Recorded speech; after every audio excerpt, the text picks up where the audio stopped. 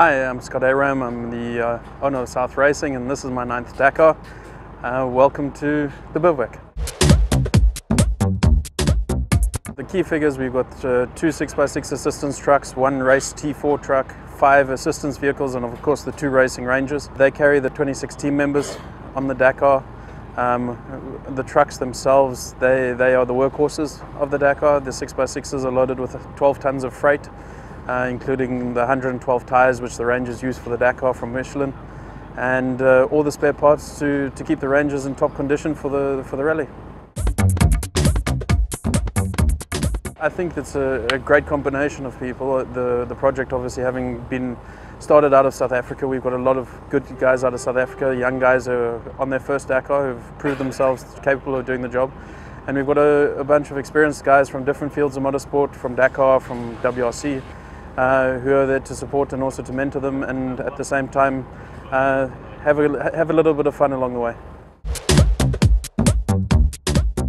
Well, the conditions we actually face start before we even get to Dakar. Most of the time, if we're packing the trucks in Europe, it's in the middle of winter, so we start in -2, -3. If we're lucky, sometimes a bit unlucky with snow, rain, sleet, up to -8 or -12 like we had this year. And the trucks then go to Le Havre, which is notoriously cold on the Atlantic coast. When we get to Buenos Aires, temperature shock, temperature change. This year we had 38 degrees and humidity, so definitely a shock to the body. The extreme conditions, Dakar is extreme just by the definition. So extreme temperatures followed up by dust. We cross the Andes at 6 degrees. The race changes daily, if not hourly. In Salta we had everything from sunshine to rain to torrential rain to mud. And you have to be prepared for everything or adapt to it as best as possible. If I knew the answer to that, I'd tell you, but Dakar is just, it's a challenge. It's just, there's so many different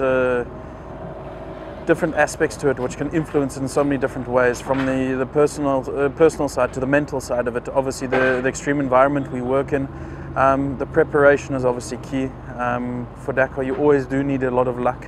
A lot of people think they can come and beat the Dakar just on pure preparation, pure skill. You need to have the cookie crumbling your way a few days. We didn't have it at the start, and now it seems to be moving. I'm not going to jinx it just yet. But I think the whole thing is that the Dakar is still an adventure, it's a challenge. First of all, you challenge yourself, whether it's the sleep deprivation, whether it's the climate we work in, whether it's getting on with everybody.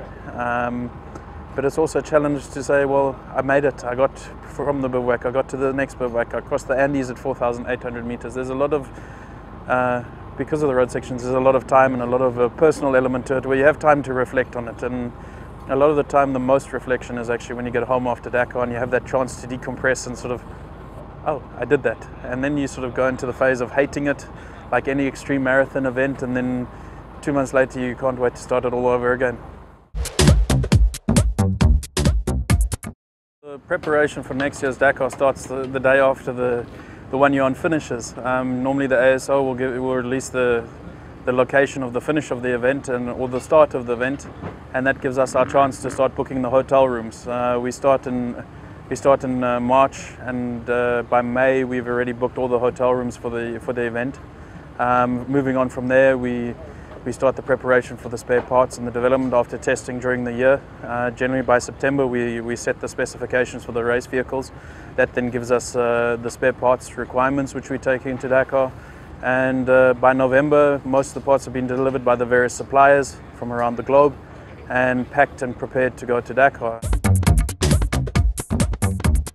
The numbers are quite staggering. We have 7.5 tons of air freight, which was flown in from South Africa, together with all the various parts which came from Europe, the 112 Michelin tyres, rims which go with that. Then we start with all the logistic equipment, from the tents to the tables to the ground sheets to the coffee capsules, to the 1,500 cups of coffee which come in the race. And it's a machine which moves daily. It doesn't sit still, it doesn't stand still, it doesn't know working hours, and a lot of the time you really have to adapt to everything, and whatever you have with you is what you have for the race. And fortunately in South America you can still make a plan, but it gets expensive and difficult. Morning starts anywhere from, depending on which vehicle you're in, from 3:30 in the morning. Most of the time by 6 o'clock the team and the vehicles have left the bivouac. All the equipment, the sleeping equipment, the tents have been packed up, and then we start the road section, which is anywhere between 300 kilometers a day up to 800. We follow the assistance route, which takes us to the next bivouac. Upon arriving in the bivouac, we unload, we set up the bivouac, which includes all the ground sheets, the tents, all the power cables. We have a 50 kV generator on the trucks which powers the bivouac, and all the Mastercraft tools and DeWalt power tools ready for the race car to come in. Once the race car gets into the bivouac, which is generally between 3 to 7 o'clock in the evening in a normal racing day, obviously if we've had problems that can be a lot later, the car is thoroughly checked by the mechanics, which takes anywhere between 4 to 6 hours, again purely depending on the length of the stage and what happened on the day before.